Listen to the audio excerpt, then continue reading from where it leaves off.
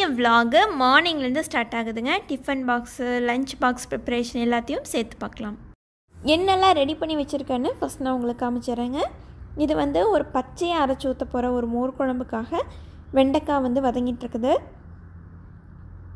இது ரசத்துக்கானதெல்லாம் இங்கே வெந்துட்டுருக்குங்க. தக்காளி, உப்பு, புளி 3ம் கூடவே அரிசியும் அடுப்பில் வச்சாச்சு. இதெல்லாம் லஞ்ச் ப்ரிப்ரேஷனுங்க. பிரேக்ஃபாஸ்ட்டுக்கு இன்றைக்கி என்னென்னு பார்த்தீங்கன்னா பூரியும் உருளைக்கிழங்கு மசாலும்.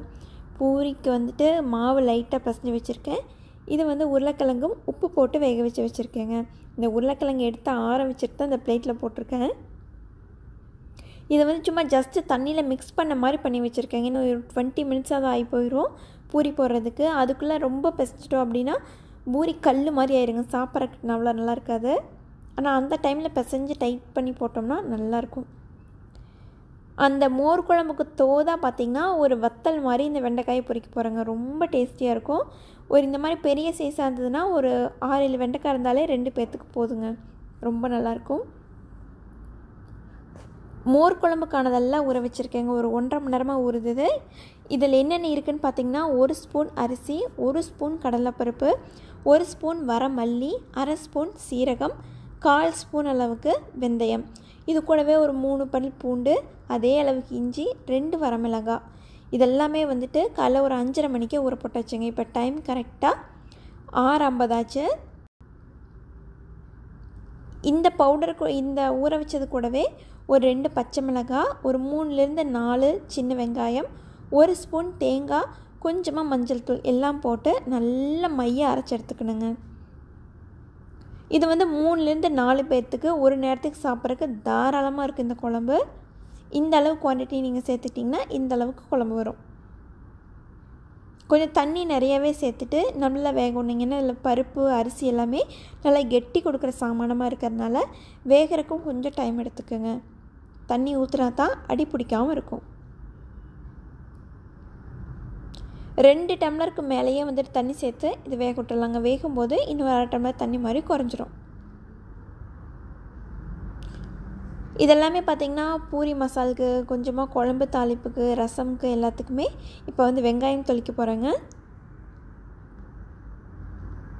அதுக்கு முன்னாடி இதெல்லாம் கட் பண்ணுறதுக்கு இந்த வெண்டைக்காய்க்கு ஒரு மிக்சிங் கொடுத்துடலாம். 5 பொருள் தாங்க, ரொம்ப ஈஸி. வெண்டைக்காய் கட் பண்ணிட்டு அதுக்கு தேவையான அளவுக்கு உப்பு, 1 ஸ்பூன் அளவுக்கு நீங்கள் மிளகாத்தூள் சேர்த்துக்கலாம். இல்லைனா காஷ்மீரி சில்லி தூள்னால் நீங்கள் இன்னும் கொஞ்சமே அதிகமாக சேர்த்துக்கோங்க, 1.5 ஸ்பூன் மாதிரி. அது கூட கரம் மசாலானாலும் okay, chicken மசாலானாலும் okay, mutton masala தூள் உங்களுக்கு என்ன அவைலபிளாக இருக்குதோ ஒரு 1/2 ஸ்பூன் அளவுக்கு சேர்த்துக்கோங்க. கூடவே கார்ன்ஃப்ளவர் 1 ஸ்பூன், கூடவே கடலை மாவு 1 ஸ்பூன். இவ்வளோ தாங்க மொத்த இன்க்ரீடியண்ட்டே. இதை லேசாக ஒரு 2 ஸ்பூன் தண்ணி வச்சுட்டு மிக்ஸ் பண்ணி வச்சுட்டோம் அப்படின்னா போதுங்க. இன்னொரு டைம் சொல்கிறேன். இதில் உப்பு, மிளகாய்த்தூள், உங்களுக்கு என்ன பொடி அவைலபிளாக இருக்குதோ அது, கூடவே கடலை மாவு, கார்ன்ஃப்ளவர் மாவு, இவ்வளோ மட்டும்தான். ஒரு 10 நிமிஷம் ஊற வச்சுட்டு இதை எண்ணெயில் கொஞ்சமாக எண்ணெய் ஊற்றி இதை பொரிச்சு எடுத்துட்டோம்னா போதும்.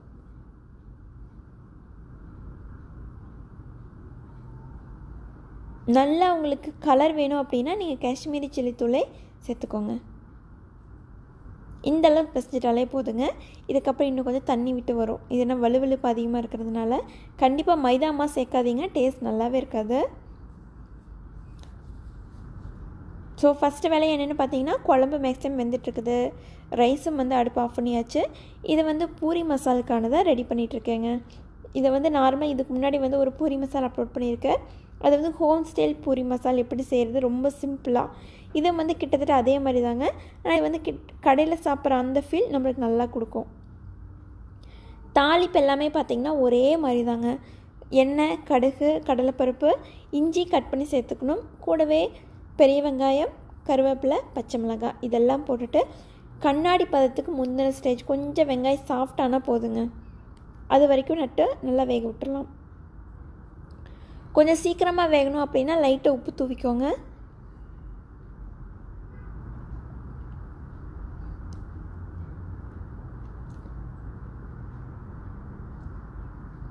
இந்த மாதிரி பூரி மசாலா செய்கிறீங்க அப்படின்னா நீங்கள் நைட்டுக்கும் சேர்த்து செஞ்சுருங்க. ஈஸியாக உங்களுக்கு மசாலா தோசையோ இல்லை ஸ்டஃப் பண்ணி வைக்கிற மாதிரி இட்லிக்கோ உங்களுக்கு ஈஸியாக வேலை முடிஞ்சிடும். காலையில் கொஞ்சம் ஹெவியாக செய்யும்போது நைட்டு கொஞ்சம் நீங்கள் கம்மி பண்ணி ஒர்க்லோட கம்மி பண்ணிக்கோங்க. குழம்பு பார்த்திங்கன்னா நல்லாவே கொதி வந்துருச்சுங்க. அதுக்கான தாளிப்பும் ஃபஸ்ட்டு சைட் பைஸாக நான் ரெடி பண்ணிடுறேன். ஒரு 2 ஸ்பூன் மாதிரியே தாராளமாக தேங்காய் எண்ணெய் ஊற்றியாச்சுங்க. தேங்காய் எண்ணெய் தான் அந்த தாளிப்புக்கு நல்லாயிருக்கும். இந்த பச்சையாக அரைச்சி ஊற்றுற இந்த வெங்காயத்துக்கு இந்த தேங்காய் எண்ணெய் வாசத்துக்கு உங்களுக்கு சாப்பிட்றக்கே வித்தியாசமான டேஸ்ட்டாக இருக்கும். ஒரு 1/4 ஸ்பூன் மாதிரி கடுகு, ஒரு கொத்து கருவேப்பிலை சேர்த்துக்கலாங்க. இது கூட வந்துட்டு வரமிளகாயும் நான் வந்து வெங்காயமும் சேர்த்துக்கிறேன். அது ரெண்டும் வந்து ஆப்ஷனல் தான். உங்களுக்கு பிடிச்சதுன்னா சேர்த்துக்கோங்க, இல்லைன்னா தேவையில்லை. குழம்பு அடி பிடிக்காமல் இந்த ஸ்டேஜுக்கு மேலே ரொம்ப அடி பிடிச்சிரும். ஸோ மோர் ஆட் பண்ணிவிட்டு லேசாக ஒரு கொதி வர வரைக்கும் மட்டும் வெயிட் பண்ணுங்க. இது வரைக்கும் இந்த குழம்புக்கு உப்பு சேர்த்துக்கல. எவ்வளவு குவான்டிட்டி இருக்குதுன்னு பார்த்துட்டு நம்ம ஒரே டைமாக சேர்த்துக்கலாம்.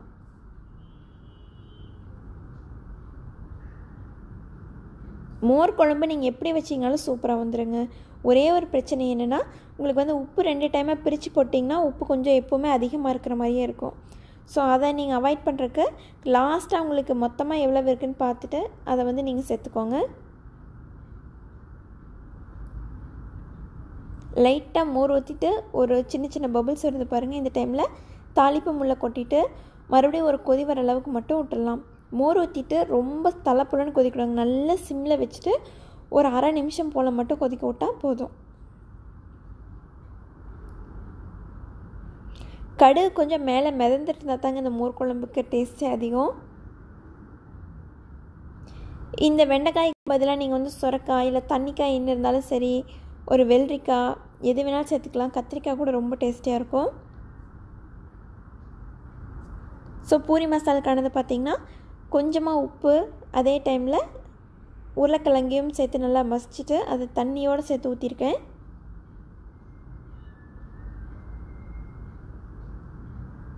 இந்த அளவுக்கு தண்ணி மாதிரி இருந்தாலுமே நம்ம செஞ்சு முடித்ததுக்கப்புறமா நல்ல கெட்டியாயிருங்க உங்களுக்கு சாப்பிட்றதுக்கு.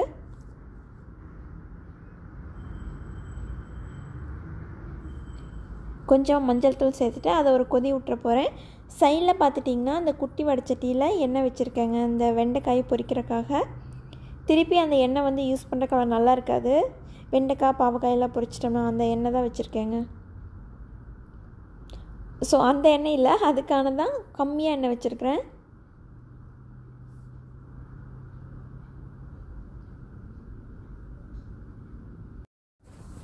எண்ணெய் நல்லா சூடானதுக்கப்புறமா சிம்மில் வச்சுட்டு அதுக்கப்புறம் வெண்டைக்காயை போட்டு விட்ருங்க.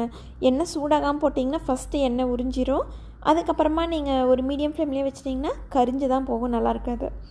எண்ணெய் நல்லா சூடாகும்போது உள்ளே போட்டுட்டு சிம்மில் வச்சு கொஞ்சம் நல்லா முருகிற அளவுக்கு விட்ருங்க. பூரி மசாலுக்கான ஒரு 1/4 தக்காளி பழங்க. கடலை மாவு வந்து ஒரு 1.5 ஸ்பூன் சேர்த்து கரைச்சி வச்சுங்க தண்ணியில். ஒரு 3 உருளைக்கிழங்குக்கு இந்தளவு கடலை மாவு ஊற்றிக்கலாம். உப்பு கொஞ்சம் செக் பண்ணிவிட்டு இந்த ஸ்டேஜில் மறுபடியும் கொஞ்சம் சேர்த்துக்கோங்க. கடலை மாவு ஊற்றுனேமே பார்த்திங்கன்னா குழம்பு நல்லா கெட்டியாகிட்டே இருக்கும், உங்களுக்கு நல்லா க்ரீமியாக. வெண்டைக்காய் நல்லா பொரிஞ்சிருச்சுங்க, எப்படி கிறிஸ்பியாக இருக்குன்னு பாருங்களேன். மேக்ஸிமம் ஒர்க்கு முடிஞ்சது. டிஃபன் பாக்ஸ்க்கான பூரி மட்டும் இப்போ பொரிச்சு எடுத்துக்க போகிறேன். ஃபைனல் டச்சாக ரசம் மட்டும் கொதிச்சிட்ருக்குதுங்க. டைம் கரெக்டாக 7:35 ஆச்சு. எல்லாமே டிஃபன் பாக்ஸ்லாம் ஆற வச்சு பேக் பண்ணியாச்சுங்க. லஞ்சு பிரேக்ஃபாஸ்ட் எல்லாம் முடிஞ்சிருச்சு. அப்பாடான்னு வீட்டில் இருக்கிறவங்களெல்லாம் கிளப்பின அப்புறமா கொஞ்சம் அந்த ஆல்மோஸ்ட் இந்த கிச்சனை எல்லாம் க்ளீன் பண்ணிவிட்டு எனக்கான பூரியும் போட்டு சாப்பிட்டு முடிச்சுட்டு தான் இன்றைக்கி க்ளீனிங் ஒர்க்கு பண்ண போகிறாங்க. இது என்னென்னு பார்த்தீங்கன்னா தேங்காய் பால் கஞ்சி வந்து நேற்று செஞ்சுருந்தாங்க. ஸோ அதுக்காக கொஞ்சம் தேங்காய் பால் நிறையவே எடுத்துருந்தேன். இன்றைக்கி வந்து தலைக்கு தேய்ச்சி குளிக்கலாம் அப்படின்ட்டு. இது வந்து இந்த அவக்கடோங்க, இது 2-3 நாளாக பழுக்கவே இல்லை, அப்படியே இருந்துச்சு. ஒரு கவரில் போட்டுட்டு வச்சுருந்தேன். இன்றைக்கி சூப்பராக பழுத்துருக்குது. மேபி இந்த விளாக் வந்து ஃபுல்லாக கண்டினியூ பண்ணுறேன் அப்படின்னா உங்களுக்கு ஈவினிங் இந்த மில்க் ஷேக் போட்டு காமிக்கிறேன். எனக்கான பிரேக்ஃபாஸ்ட் சூடாக ரெடி பண்ணிகிட்டே இருக்குங்க. சாப்பிட்டு முடிச்சாச்சுங்க. டைம் வந்து இப்போ ஒரு 8:30 மணி ஆச்சு. இப்போ க்ளீனிங்க்கு வந்தாச்சுங்க. 10 நிமிஷம் தான் ஆகும். இந்த மாதிரி க்ளீனிங் மட்டும் ஃபஸ்ட் நான் எடுத்துக்கிறேன். நல்ல வெயில். குயிக் க்ளீனிங்காக ஒரு கார்னர்லேருந்து நான் க்ளீன் பண்ணிட்டு வர போகிறேங்க. இந்த பெட் ஸ்ப்ரெட் எங்கே வாங்கினீங்கன்னு கேட்டிங்க, அதுக்காக தான் நான் வந்து இதே மெயினாக எடுத்தேன். ஆன்லைனில் இதுக்கு லிங்க் இருக்கான்னு எனக்கு தெரியாதுங்க. இது பக்கத்தில் நான் வந்து ஒரு லோக்கல் பாகிஸ்தானி ஷாப்பில் வாங்கினேங்க. நல்லா திக் பெட் ஸ்ப்ரெட்டு. இந்த பெட் ஸ்ப்ரெட் போட்டுட்டேன்னு வைங்களேன், ஒரு 4-5 டேஸ் ஒன்ஸ் தான் நான் வந்து பெட் ஸ்ப்ரெட்டே மாற்றுவேன். அந்தளவுக்கு நல்லா நீட்டாகவே இருக்கும் அது. ஹாலுக்கு அப்படியே போகலாங்க. சீரியஸாக கால் வைக்கிறக்கே இடமில்லை, அவ்வளோ பயமாக இருக்குது எனக்கு பார்க்குறக்கு. நேற்று ஒரு நாள் குட்டி பையன் வீட்டில் இருந்தாங்க, அழிச்சாட்டியும் பண்ணி வச்சுருக்கான். எடுத்து வச்சோம்னாலும் கோவம் வந்துடும். காஃபி டம்ளர்லேருந்து எல்லாம் உள்ளேயே கிடக்குது பாருங்களேன்.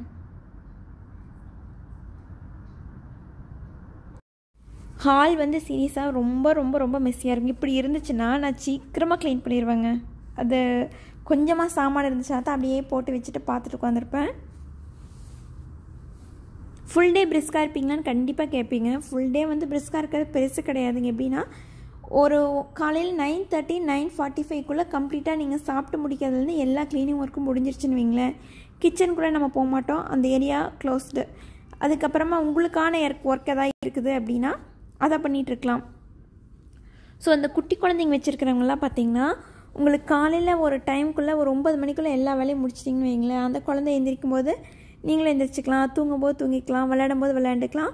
ஸோ காலையில் டைம் மேனேஜ்மெண்ட் உங்களுக்கு காலையில் ஓடுற மாதிரி வேலை எந்த டைம்லேயும் ஓடாதுங்க.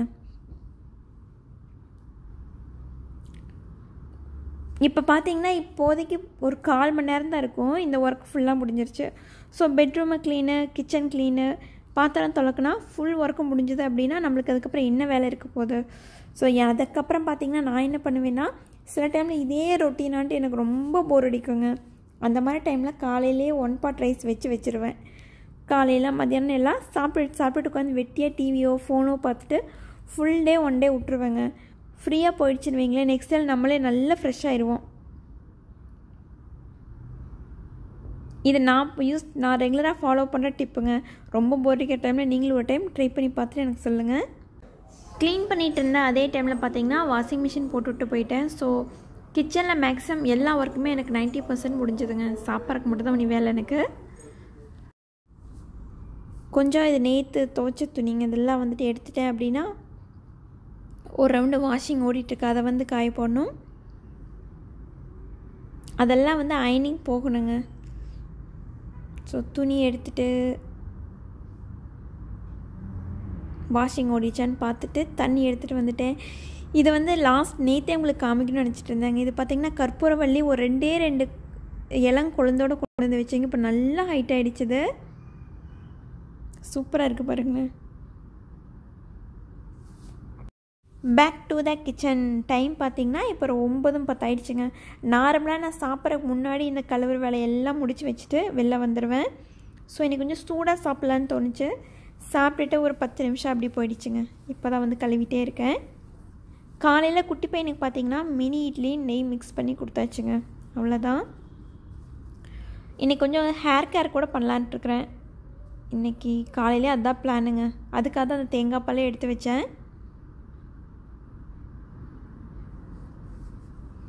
அடுப்பையும் ஒரு துடைச்சிட்டேன் அப்படின்னா நைட்டு வந்து டக்குன்னு தோசை ஒர்க்கு தாங்க போட்டுடலாம். சட்னி அரைச்சி தோசை தான். எல்லா ஒர்க்கும் முடிச்சுட்டு வந்தாச்சுங்க. இப்போ இந்த முடிக்கு கொஞ்சம் பராமரிப்புகளை பண்ணிட வேண்டியது தான்.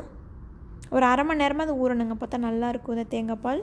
இந்த தேங்காய் பால் தேய்க்கிறது பார்த்திங்கன்னா நல்லா மசாஜ் பண்ணி தேய்க்கணுங்க. ஊற்ற கீழே வரும். பட் ஆனால் நீங்கள் கொஞ்சம் பழகிட்டிங்கன்னா சிந்த அழுங்காமல் தேய்ச்சிக்கலாம். பொடுகு தொல்லை இருக்கிறவங்களுக்கெல்லாம் இந்த தேங்காய் பால் அடிக்கடி தேய்ச்சிங்கன்னா அந்த அரிப்பு சுத்தமாகவே இருக்காதுங்க. சீக்கிரமாக ஒரு 2-3 வாஷ்லேயே போயிடும். கொணமுடிக்கும் கூட நல்லா தேய்க்கணுங்க இந்த தேங்காய் பால். நல்லா உங்களுக்கு அந்த ஸ்ப்ளிட்டன்ஸ் எல்லாம் வரவே வராது, நல்லா சாஃப்டாக இருக்கும் முடி.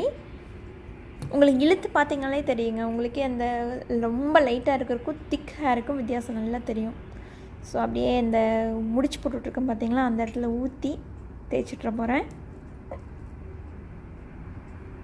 லேசாக காஞ்சிருச்சுன்னா சுத்தமாக வடியாதுங்க, அப்படியே நல்லா கெட்டியாகி நின்றுக்கும். 1/2 hour ஊற வச்சுட்டு நார்மலாக குளிச்சிட வேண்டியதாங்க. இவ்வளோ தான் என்னோடய ஹேர் கேர் இன்றைக்கி. ஃபேஸ்க்கும் அவ்வளோதான் கேருங்க. ஸோ இந்த விலாக் இதோட முடியுதுங்க. இன்னொரு விலாகில் மீட் பண்ணலாம். இந்த வீடியோ கண்டிப்பாக உங்களுக்கு பிடிச்சிருக்குங்க. இந்த வீடியோ உங்களுக்கு பிடிச்சிருந்தா மேக்கிங் கிச்சனுக்கு சப்ஸ்கிரைப் பண்ணிவிட்டு கூடவே பக்கத்தில் இருக்கிற பெல் பட்டனை கிளிக் பண்ணிக்கோங்க. தேங்க்ஸ் ஃபார் வாட்சிங். தேங்க்யூ.